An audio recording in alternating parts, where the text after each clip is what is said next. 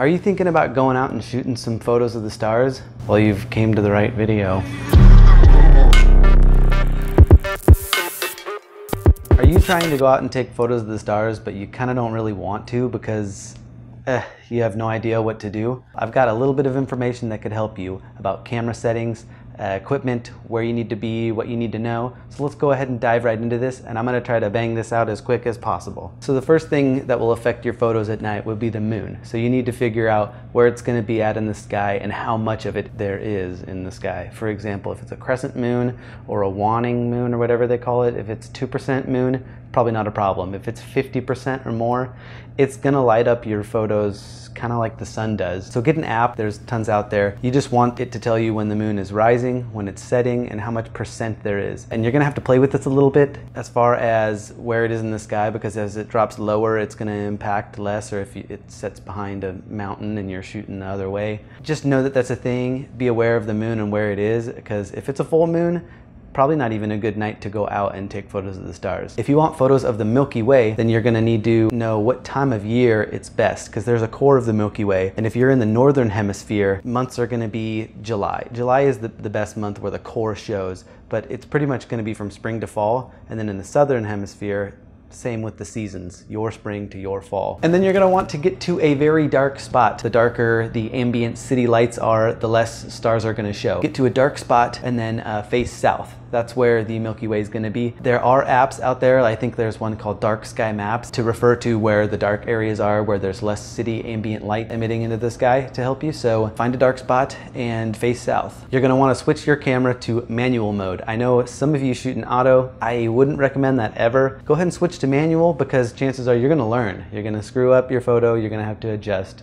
But I'm gonna give you the settings anyway, so go ahead and switch it to manual, because that's what you're gonna need to have it on in order to switch your settings the way you want them anyway. You're gonna need your camera to have a interchangeable lens, perhaps one with a lower aperture, like a low number, like 1.8. Also, then you're gonna want to have your aperture on the widest open setting, which is typically the lowest number. Not typically, it always is the lowest number. If it's f1.8, you're gonna wanna shoot at f1.8. Preferably a wide angle lens so that you can get a lot in your shot, such as foreground and then the stars. But a 50mm will work. It's just not gonna allow you to take as long of a photo. For example, you're gonna have to shoot, I think, at 10 seconds maximum, just because of the way it works. The good rule here is the 500 rule. The 500 rule is a good rule for your exposure length. And so you take 500, you divide your focal length of your lens you're using, and then you get the amount of seconds you can shoot for. Now I like to take that number and kind of go a little less, just because what happens is if you go over that number, chances are those stars are going to show up like an oval,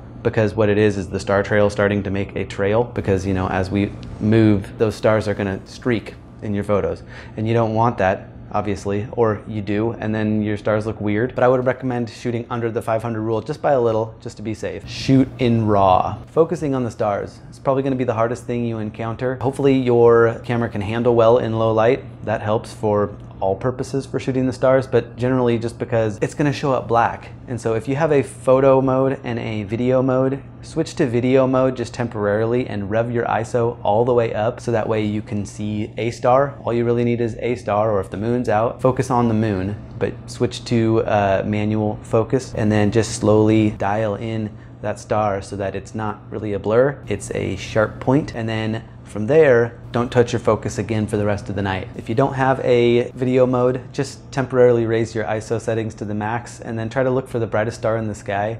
Put your camera on that brightest star, zoom in, focus. White balance. I see a lot of people screwing that up, just because if you have it on auto white balance, chances are you were shooting in the day landscapes, which is great to have on auto, but then when you transition to the night, you leave it on auto, but then every once in a while you get a weird green or aqua colors in the sky. That's not accurate. So you're gonna wanna adjust settings to Kelvin units and then put it at 4000. That's generally a good balance to have in the middle. Because if you're shooting raw, then when you're editing these photos later, you're at a better middle point to adjust warmer or colder from there. And so just the safest thing to do is shoot 4000 kelvins. You're gonna want your ISO at probably 2000 to 4000. At least that's what I would recommend. My camera, once I get to 10,000 ISO, starts pushing it as far as noise goes. And so if you're gonna want less noise in your photos, try to keep that number low, but obviously bright. So that's why I say 2000 to 4000 is probably your safest bet. And then sometimes if you want better contrast in the stars, try experimenting with taking your ISO down but exposure up. And then if that doesn't work, sometimes try to take your ISO higher but then exposure shorter, because sometimes the stars are bright and then you might take advantage of that by doing so. But just experiment, but know that 3000 is probably a good starting point. So to recap, rather than watching this whole video, I'm gonna go ahead and cover the screen. Here's all the settings you need to know. Go ahead and screenshot this. And then when you're out in the wild, in the middle of nowhere with no data, you can just refer to your screenshot. Boom, there you go. All right, that's all I have for you. So hopefully that was enough information to get you inspired and get you out there to take photos.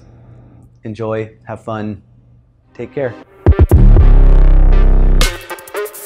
You're just not going to be able to take as long as a photo you're just not going to be able to take as long as why can I not say that? So screw that all up. It's pretty telephoto. Your what do they call that? A 50mm. But it's not going to allow you to take a long photo, like longer. But you're just not going to be able to take as long of. Settings are probably the if it's a dark photo, you're doing something wrong.